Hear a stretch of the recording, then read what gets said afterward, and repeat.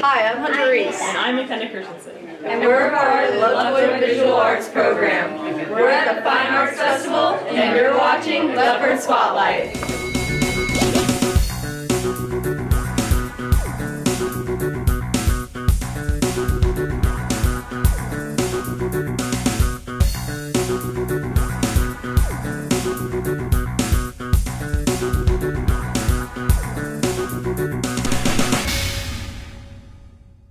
Welcome everyone to our next edition of Leopard Spotlight for the 2019-2020 school year.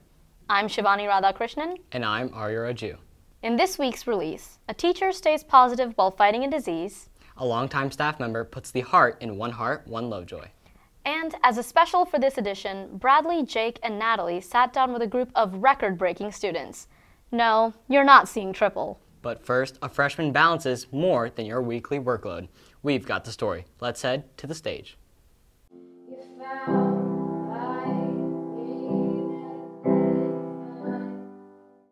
From a young age, freshman Angelina Mapes has grown her passion for music.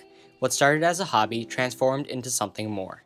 I started performing and learning with my vocal teacher, Brielle, about 3.5 years ago. It's probably going on 4 when we hit 2020, around August. I started taking lessons with her, and it just got more and more, and I started taking songwriting and then piano lessons and then vocal production and everything.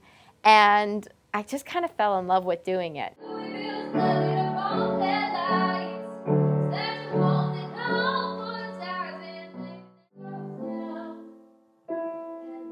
Mapes' success has not always come easy, but her grit and dedication helped her create an album.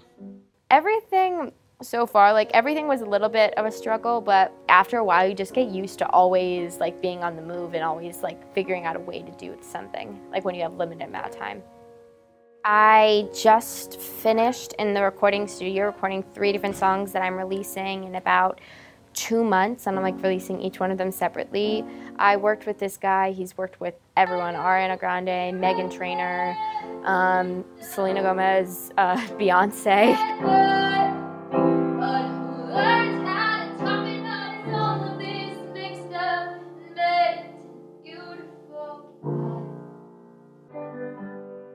Although Mapes has accomplished much, she didn't do it alone. She often looks to others to support her, especially her brother. My brother too, he's always been amazing. I love him. She works for everything she's got. She's already had great accomplishments. All I could say is that, you gotta pursue your dreams, and she's doing it, and she's doing really well at it.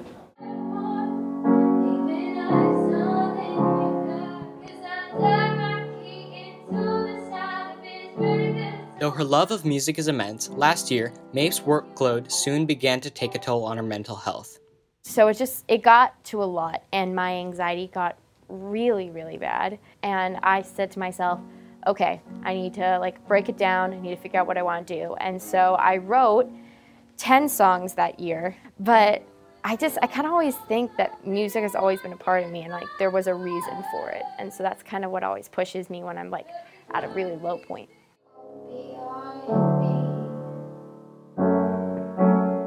This is Arya Raju, Shivani Radhakrishnan, and Lee Kinnebrew reporting for the Lovejoy News Network.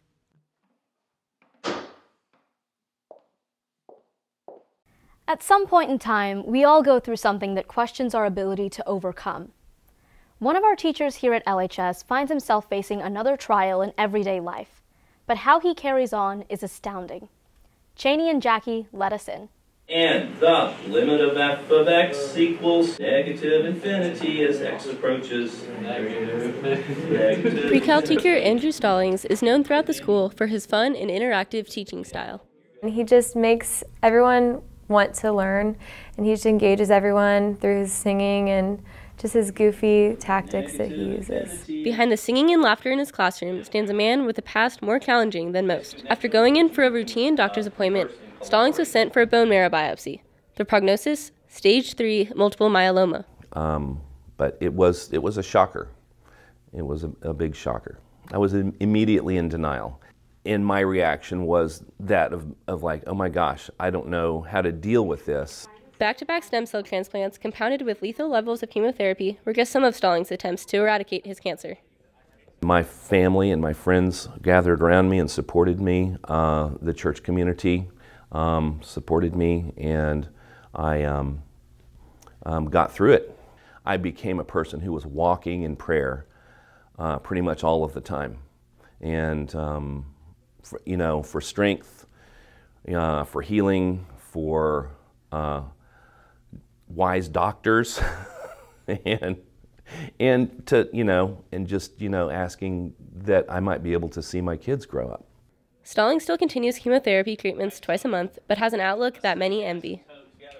I feel like I would just, if I survived, I would feel more lucky just to be alive and to be able to live my life and teach him. He is just so happy to teach pre-cal.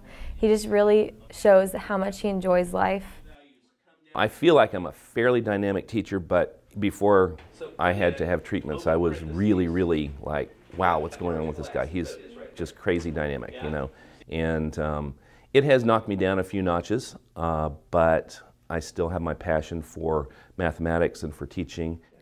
This is Jackie Carroll and Cheney Kelly reporting for the Lovejoy News Network. Most people can list a person or two that touches their heart or puts a smile on their face. A longtime employee at Lovejoy continually turns a frown upside down and makes a difference in the lives of kids every day. Nate, Noah, and Annabeth climb aboard.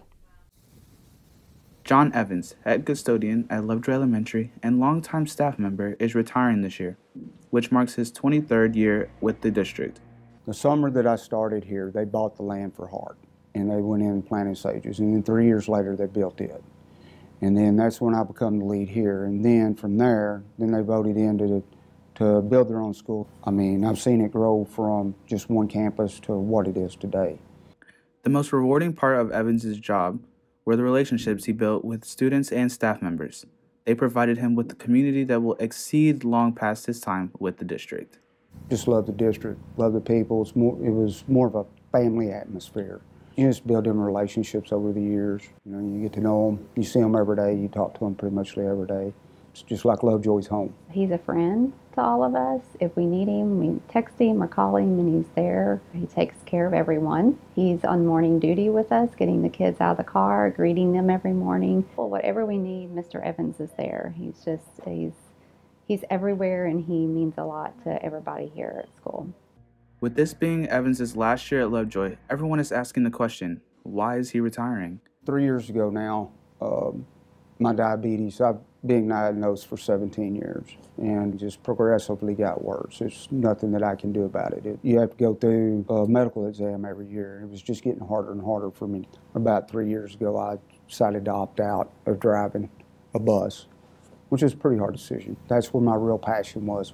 It was the one-on-one connection you get with the kids. It's just more like a connection that a teacher has in our classroom. You talk to the kids, you get to know them better. Being just a custodian on campus, I see them at lunch and I see them in the halls and all. You don't get that connection of talking to them and all that stuff like you do every day on the bus.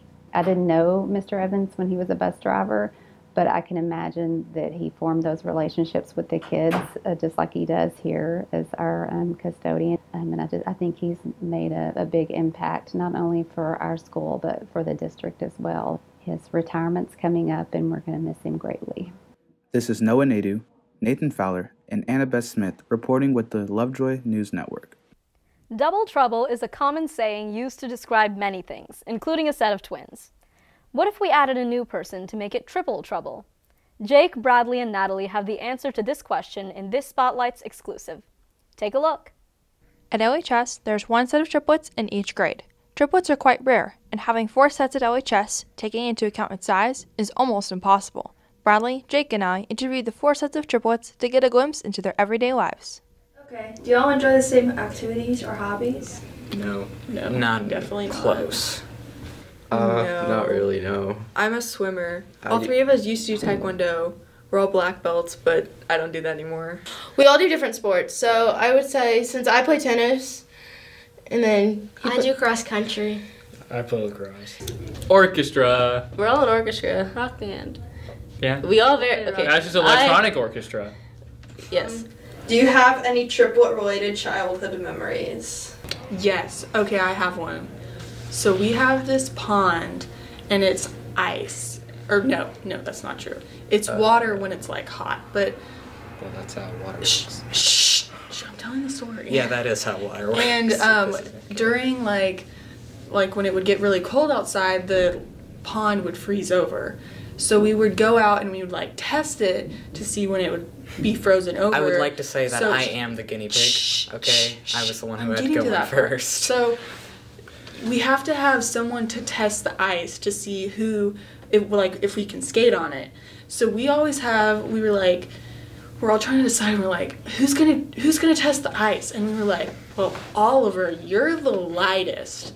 So we made Oliver stand on the ice, and he like stands on it for like 2 seconds, and then we're like, okay, Oliver, now jump.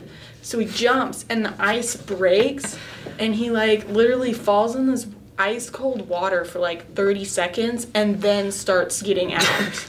So then he were like walking back, and Oliver's like, I'm gonna get hypothermia. That does sound like something I would say. It was this whole thing. Well, when we grew up, all of our best friends were twins because my mom was part of a multiples group. So we had 3 sets of best friends and they were all twins. My childhood, I don't... Oh, well, we would like, on Sundays we would go get donuts with our dad and then he would take us to Celebration Park. Yeah, like I remember that. And it would just be us 3 and him. There's plenty. I gotta think of them. We used to all go to the state fair. I was gonna say and get corn dogs and sit in the arboretum in the specific spot in the arboretum that I remember every time. Not it was just like some steps. It's like this little step thing, but it's called the arboretum at the fair park. But we'd all sit there and just eat our corn dogs. And I remember it every year because my parents would like bring their own bowls for the ketchup so we wouldn't spill it on each other because we were so little. And we just, like, I don't know, I have so many pictures of us just sitting there, like, and we had our little backpacks, and each of us had our own little, we had, like, these mini JanSport backpacks, and yours is purple, yours is blue, and mine's pink, and we still all have them, and we would all wear them to the state fair together, and we'd be trotting along in our little backpacks, and there's just 3 little ducks. What are the advantages and disadvantages to being triplets? Advantages is that we all like have each other, and you don't have to like go places alone. Yeah, like you always have like built in like someone. Oh, you can just go like I don't know, like Walmart. We have each other. Like no friends. We didn't need anybody else over. We just went out. No, we had plenty of friends. We just we had our own club. Like you have your 2 best friends with you. Advantages: we can definitely share homework. Like if we don't get something, we're all in the same classes. But we're not cheating. So we can explain it to each other. Using your resources wisely. Thanks for listening to the sit-down interview with our 4 sets of triplets. This is Bradley Kofal, Jake Picaro, and Natalie McLaren with the Lovejoy News Network.